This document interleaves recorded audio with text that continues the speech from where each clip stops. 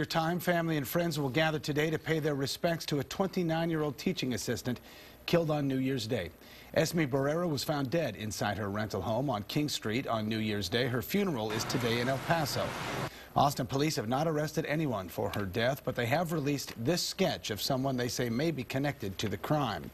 Austin officers are trying to assure Esme Barrera's neighbors they're doing everything they can to find the suspect in her case.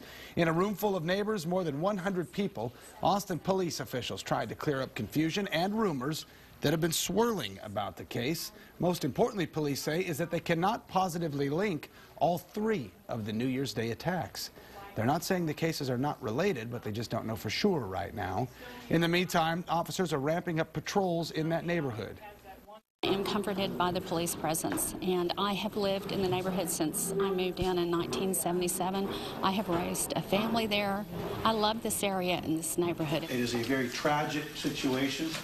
It is something that we're taking very seriously, and I can tell you that we're not going to rest until we catch somebody.